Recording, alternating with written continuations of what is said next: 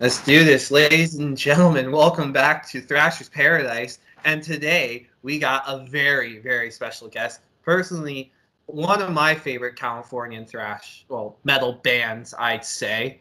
I'm joined with Derek. He's the bass player, or no, drummer, not bass player. Oh no, scratch that. Drummer. The drummer of Blessed Curse. Derek, how are you doing? I'm doing good. Hey, Colin, how you doing? Doing pretty good, man. Nice. Nice. No, so I was very surprised to find out that you guys have. Well, the band has been around since 2001, and you only have two. Well, I don't know. You have two releases under the Blessed Curse name, but in total, how many do you have? Let's see. We got the first EP, which came out under the name Atrocity. That was 2005. And then we had two Devastator releases, which were both EPs. And those were put out kind of like a more official kind of like format. You know, it had like some nice pressings and stuff like that with available on CD and digital. And then we had another EP that was put out under Devastator between those two, which was more just like a DIY kind of release. It was an EP called Slaughtered Like Pigs. And that one featured us recording in the old practice room of a Bay Area band called Hatchet. They're a thrash band out of there. And at the time, their then drummer was into audio recording and stuff like that too. And he ended up recording us just because he was looking to, I guess, get some chops down on the recording department and all that. And they had a rehearsal room to help us out with. So that was really cool. And then after the Devastator name change to Blessed Curse, we then put out the 2017 EP. And then before that, the 2012 full-length release. Yes. Yeah. So I don't know how many that is, but I lost count. Yeah, it's think we're at 7 or at least 6 or 5 EPs. Yeah, it's been a lot. Yeah, it's been a lot releases. Yeah. I know. So, what inspired the name change to Blessed Curse? Well, at the time we were running with Devastator, and Tyler, our frontman, guitar player, singer, songwriter guy, he really liked the name Devastator, and we all thought it was cool too. But there was a band out of Florida using that name who are more of a death metal band, and I'm not sure if they're still going or not, but we had changed the name from Atrocity because there is a German kind of like death metal band called Atrocity who we reached out to and asked them way back if they were cool with us using the name. And they said, like it's too similar to theirs, even though there's a spelling change that we did. We used an S instead of a C in Atrocity. But they didn't go for that, so we're like, okay, whatever, we'll change it to Devastator. And then we found out later on that the Florida band had the name Devastator, so we're in the market for a new name again. And once again, Tyler came up with the name Blessed Curse because he felt like it was a cool kind of generalized viewpoint of the world, and also of the music industry in particular. You know, there's a lot of ups, but then there's also that equal kind of like downs and stuff like that. So yeah, we just went with that after that. Excellent. Yeah, I know, right? Awesome. So how much touring have you as a band done across your country or even the continent? Well, we have done technically 4 tours, 2 West Coast runs, 3 West Coast runs, 1 when I was not in the band, and then 2 while I was in the band. And then the band did a full US tour, which was about, I think, a month or so. But other than that, we haven't played outside of the States yet. While I was out of the band for a while, they were going to play Mexico, I believe. But that kind of fell through. I'm not really up to date on why that fell through. As far as maybe like the show got canceled or the promoter just wasn't able to get contacted or something while they're down there. But yeah, they took a trip down to San Diego, California, which is really close to the border of Mexico.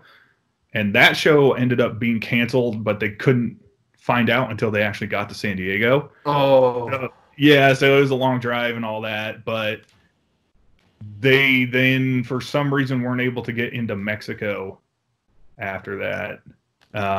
Not quite sure what the details are on that one. I can ask like one of these days. Yeah, I don't think it was anything like super bad or anything like that. It was just for whatever reason they couldn't make it happen. That's weird, man. Yeah, I know, right? Yeah, no. So this is a story I do want to tell you. When I was 17, I want to say, or 18, I think it was 17. But anyways, I'm from a city like an hour outside of Toronto. Mm-hmm. And I went to one of our record stores inside of our mall, and I happened to find the EP under Blessed Curse there. Mm-hmm. Yeah.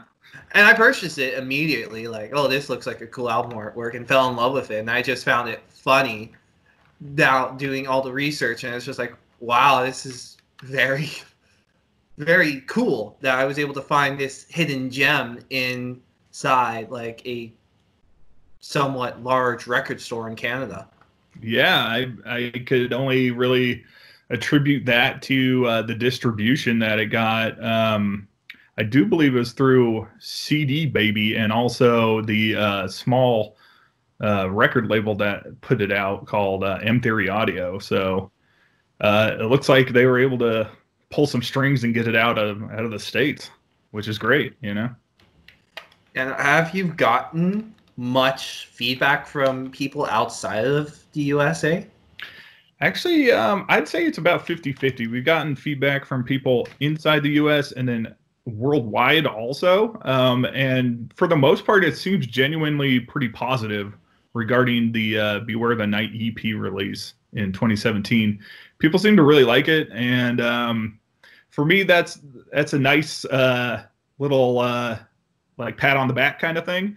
Because at the time, it was kind of like a recharge our engines period before putting out the EP. We spent a lot of time rehearsing, like almost, God, I don't even know how many like weekends we spent just rehearsing at our now guitar player's house at the time.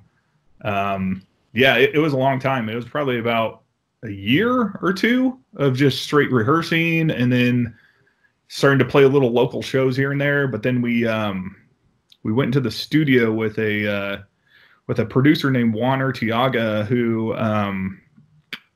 we worked with previously on the Burn the Beast EP under the Devastator name, as well as the self-titled Blessed Curse album. So we had a little history with him, and we were able to get in there and put out the 2017 EP, which was really cool. You know, I thought it sounded like probably the best production as far as the experience in the studio and the end result.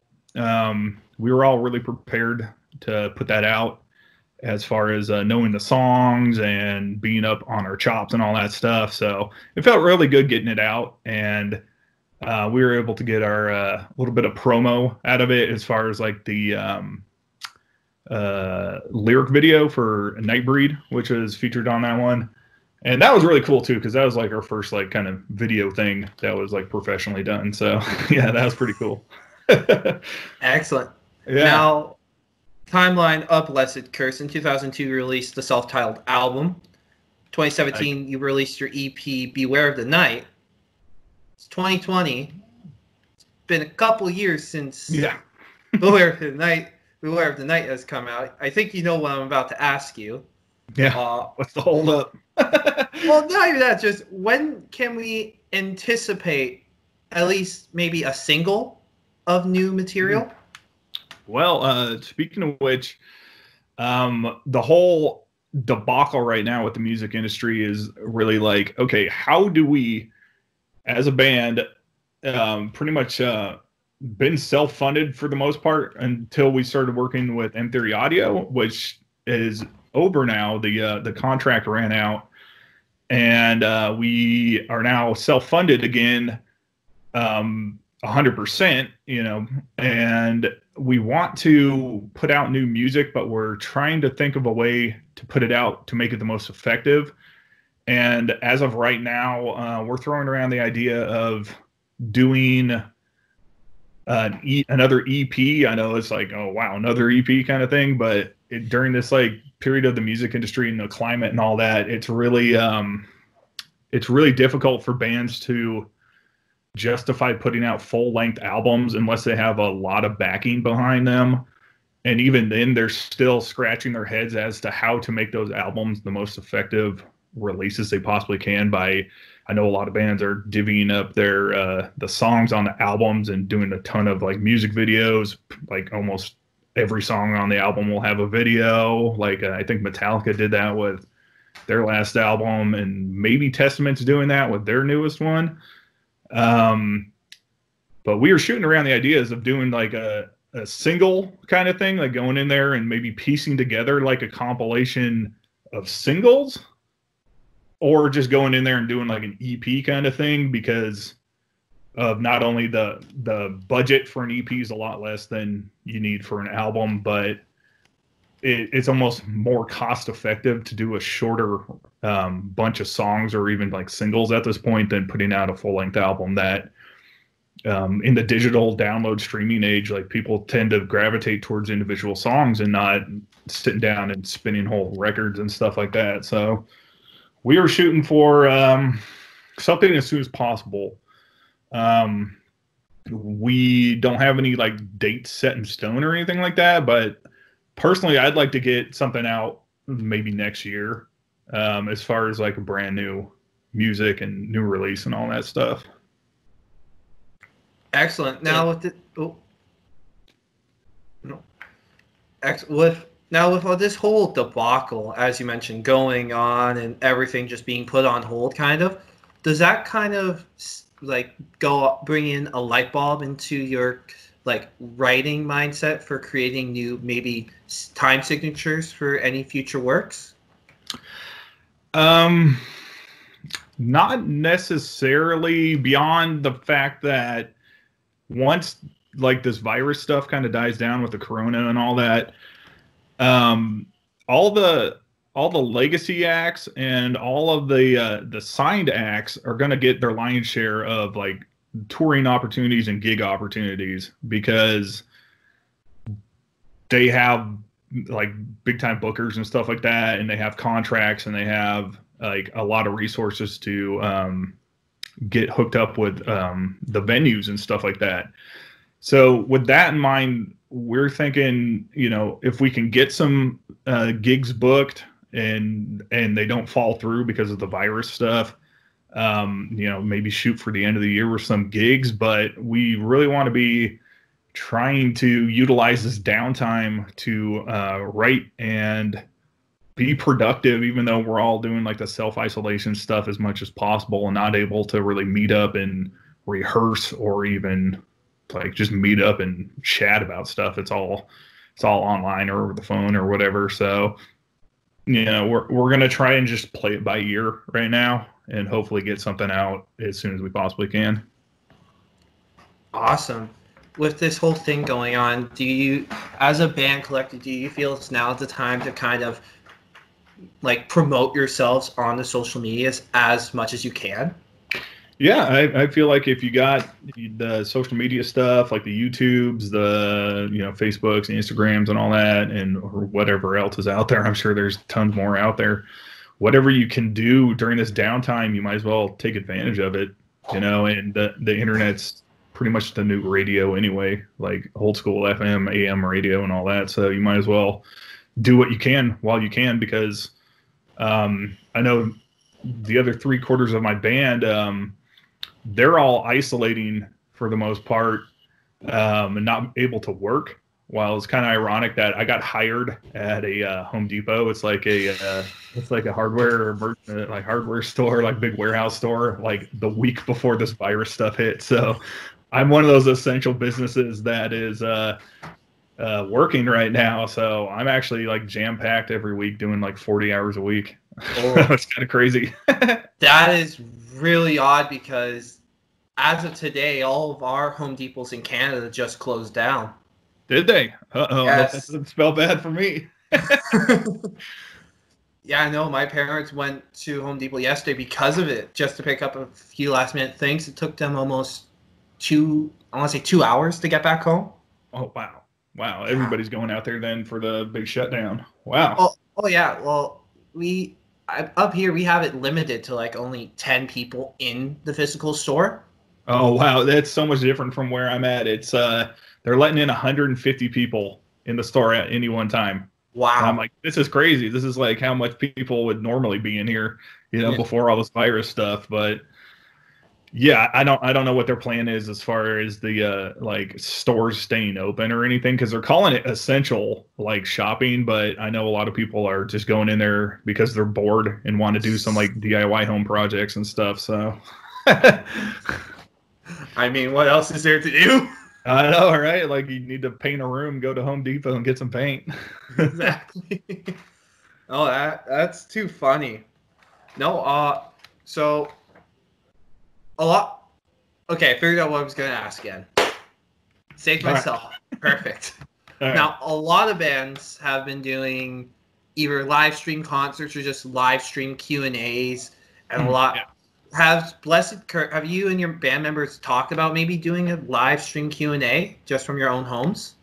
Yeah, I was actually bringing that up, I think, a week or two ago with Tyler. I was talking to him about that because we like to try and like plan ahead a little bit and, like get the groundwork covered for maybe like a week or two in advance when it comes to like band stuff. But I was more like thinking like doing like a rehearsal kind of thing, okay. Like where we can do like playing our instruments and stuff, like all via like Skype or like FaceTime or something or whatever, and the idea kind of fell through just because it was just like people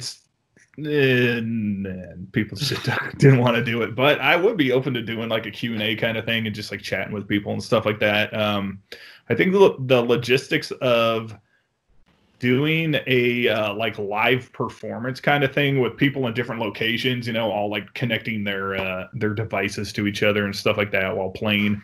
I hear there's like a lot of like latency with that, as far as like trying to like sync up like actually playing music and stuff. But at least as far as having conversations with people and just chatting, like doing like, hey, get to meet the band kind of thing or whatever, I think that would be definitely doable, and I'm totally open to the idea. I just got to get the other guys on board. Now, of course, I want to ask this because I feel the urge to ask this. How much do you miss kind of being able to just go out? Well, for me, it's not that bad because I'm doing like the 40 hours a week at the Home Depot and all that. So it's almost like it's more the downtime that I don't get to go out and I don't get to just like mingle with the rest of the people around here. So that's a little bit different. But I know for the people who are self-isolating and aren't working right now, they're starting to get kind of like stir crazy and get like cabin fever. So they're trying to like get out and get some walks in and stuff like that and get some exercise outside. But other than that, they're getting pretty bored and trying to like be productive. Like if you're like working from home or whatever and you're still supposed to be doing work, it's hard to stay busy and keep on a schedule and all that while you're isolated and stuff. So yeah. Hopefully I won't know what that's like. Hopefully the job keeps going, but we'll have to see. Here's hoping to you. Yeah, now, exactly. I'm going to ask you one last question. This question we ask everyone that comes on the channel. I just need to know who would win in a fight, Lemmy or God? Oh yeah, well that's a hard one because Lemmy is God, right? Yes, you got it right. That is awesome. Derek, thank you so much for coming on Thrashers Paradise. If I can say my own channel's name right. Wow. thanks for coming on Thrashers Paradise today. Is there anything else you'd like to tell the people at home watching this on YouTube? Stay safe out there. The virus stuff will be over soon, so keep your heads down, and we'll see you on the other side. Excellent. Make sure to follow Blessed Curse on all their social medias and check them out on all streaming platforms, especially Spotify and Bandcamp. And until next, that'd be cool. That'd be a big help. It would be. Thank you. Yes. Thank you. Until next time, keep on thrashing.